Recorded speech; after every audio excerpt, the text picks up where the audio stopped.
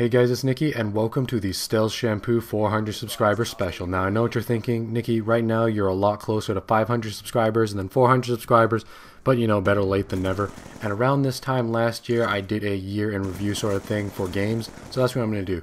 This is going to be a two-part commentary. First off, we're going over some Black Ops 2 gameplay.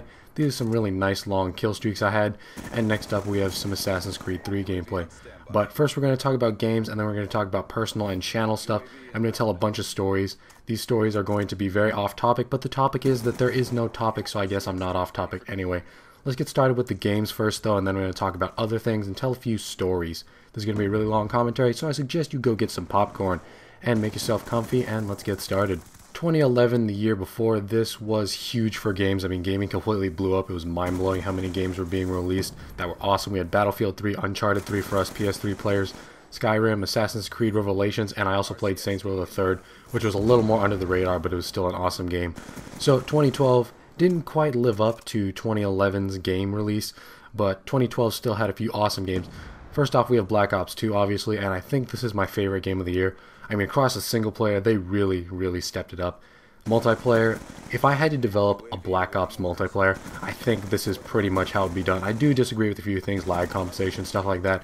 But other than that, Black Ops 2 multiplayer, I think is completely, nearly flawless. I really like it, not too much to complain there. I recently finished playing Far Cry 3, beat the single player, and that game was very solid. I know people are describing it as Skyrim with guns, but it does have a few Assassin's Creed 3 elements to it. I mean, you have to climb up to a tall sort of structure to reveal part of the map. What does that sound like, Far Cry 3? Kind of like Assassin's Creed. They both were developed by Ubisoft, so you can see similarities there. Black Ops 2 is probably my game of the year, though. Far Cry 3, also a solid mention. Assassin's Creed 3, probably like that more than Far Cry 3, obviously, because I post that a lot on my channel. Multiplayer is very glitchy. Single player was glitchy, but it was still a very enjoyable game nonetheless. Prototype 2 was probably the quickest game for me to fully complete ever. I got literally 100% done in that game so quickly. It only took me a matter of weeks, maybe even 1 week. That was a really simple game to complete, but it was still very good. It was very therapeutic to go around with all these mutant superpowers just mowing people down. That was really awesome. And to round off my talk about games this year, Minecraft. I know Minecraft wasn't released this year, but the Minecraft updates they've been pushing out are awesome. I mean, we got pistons, new mobs. Minecraft is... I do play Minecraft, I just don't post it on my channel because everyone is. I might, I don't know. But Minecraft updates just blowing my mind. Also Battlefield 3, I know Battlefield 3 was released in 2011, but the Battlefield map packs. Armored Kill, not so much. But Close Quarters and Aftermath I've been really enjoying. They are really doing a good job keeping that game alive. And last but not least, another game I've been playing. This is an indie game called Don't Starve, kind of like Minecraft Survival, where you have to go around, collect resources, and not die. That game deserves an honorable mention. If you don't know what that is, I'm sure you can YouTube it, and there will be a few videos on Don't Starve out there. But that completely finishes off the games of 2012 that I wanted to talk about briefly. Alright, this is going to be the long and bulk of the commentary. This is going to be a ton of stories that I have that revolve around things that happened this year. I'm sure you guys are going to find this interesting, and I'm going to be very tangenty on this, but it's for entertainment and for you guys to get a more fuller view of the stories I have to tell.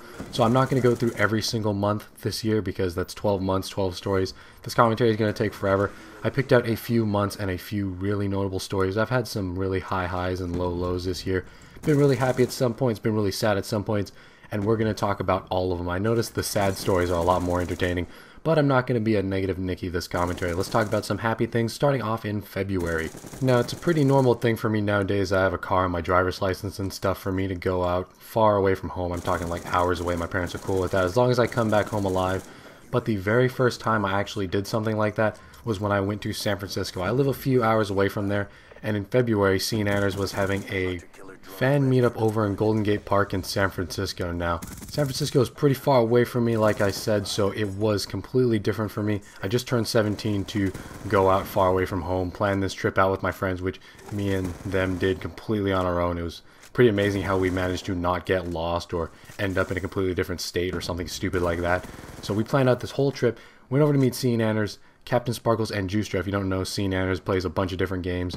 Captain Sparkles does Minecraft, and I think Juicer does Minecraft too. I don't really watch his channel. Although if you know who I am, I'm not sure how you don't know who those people are, because they are huge commentators. Two of them have over 1 million subscribers. But anyway, I had to meet those guys, shake their hands, and I played a game of Don't Break the Ice against Scene Anners. I unfortunately lost, but that gameplay is actually on his channel. You can see me on CNN's channel to this day, which is awesome.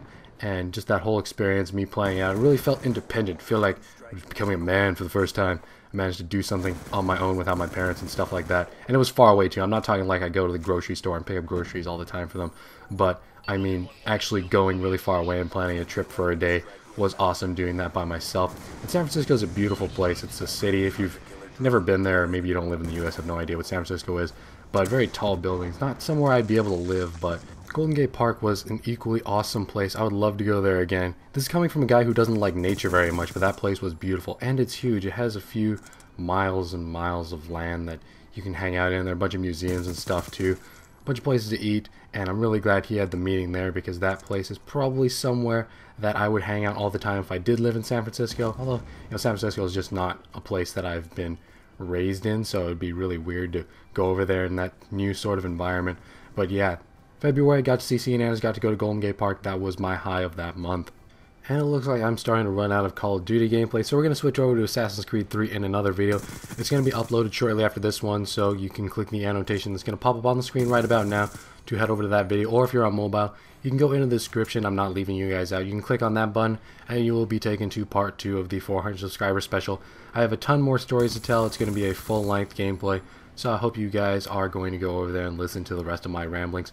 But I want to take this short intermission to thank you guys for clicking on any of my videos, not just this one. Thank you guys for the support. I never thought I'd have 400 people following me and listening to me, because without you guys, I would just be some random crazy dude talking to a wall and a microphone. So thank you guys for watching my videos. Any support you've given me, any likes, comments. I hope to see you all in the future and in my next video. 400 subscriber special part 2. Hit that annotation or that link in the description. I will see you guys there.